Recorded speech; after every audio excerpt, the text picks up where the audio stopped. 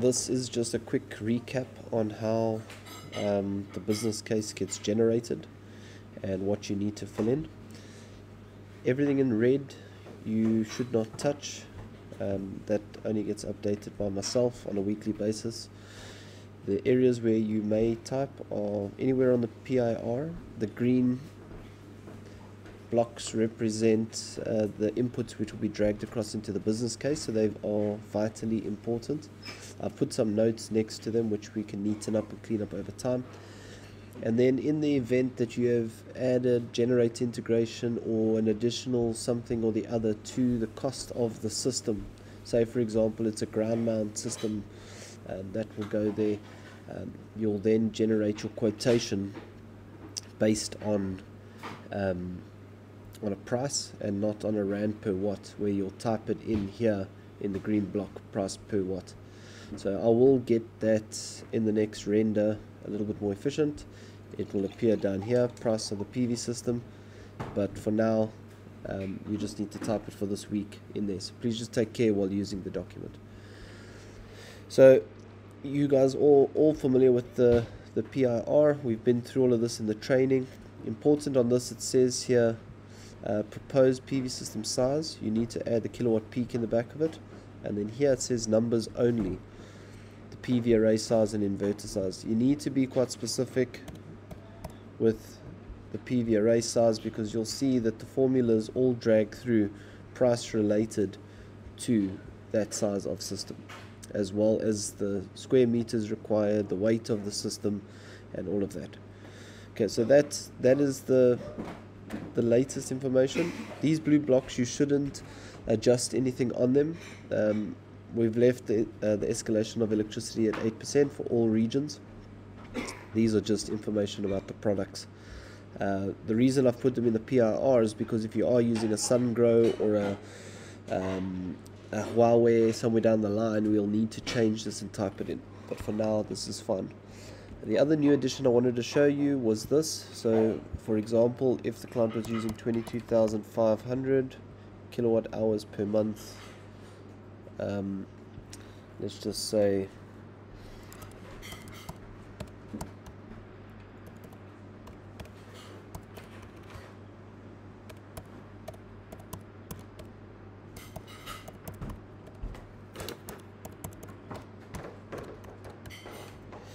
you would type in the client's annual consumption and see exactly how much he was using on a monthly basis.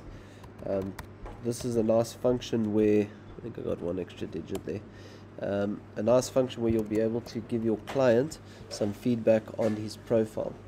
So for example, on this one, you're going to go to helioscope. You'll naturally fill in what came on the helioscope. So let's type in that one, 261500. But if this was the helioscope, and on the consumption versus solar chart, you get a nice graph that comes out like this, which shows on an annualized basis, realistically, how much of your electricity would come from solar and how much of it would be supplied by the grid. So this is a nice way for you guys to actually print it and show your client which portion of their load would be taken care of by solar. In this, it would be more along the lines of that.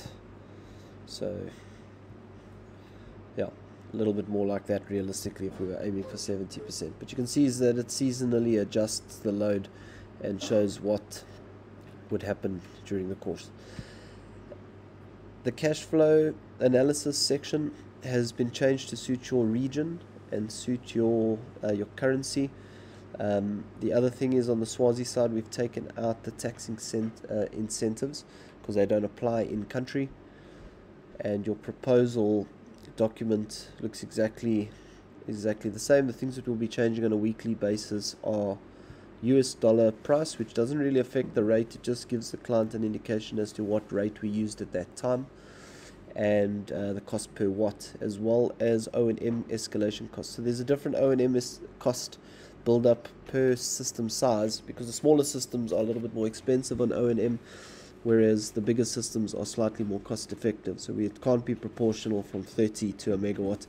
So that's why there's 4 different proposals for price per watt and cost of O&M per watt.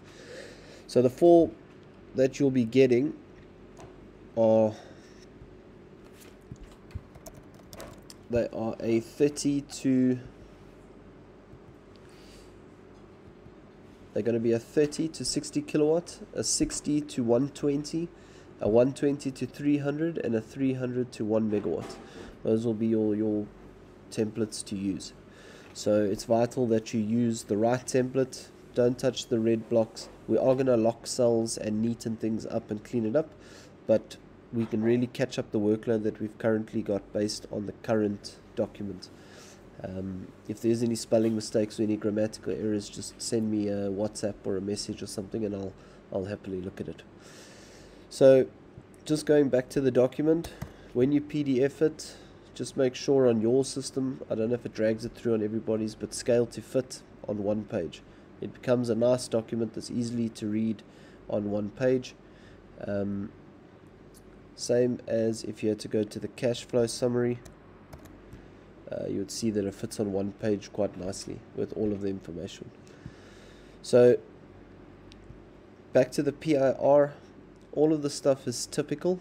This is the new addition to the load profile, so that you can understand what the client's load profile looks like. It'll give them a really nice understanding if they're going to be wasting power at times of the year. For example, if they're an irrigation company and they don't irrigate during 3 months of the year, it show them how much is actually going to get wasted. So on the next render, I will refine that a little bit more, just to show how much would be exported to the grid and how much would come from the grid, just as we evolve the sheet.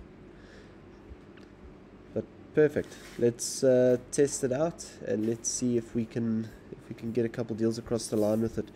Last thing before I shoot off, on the proposal itself, all of these rental amounts that are included in here are calculated according to the Broadreach capital sheet that they gave.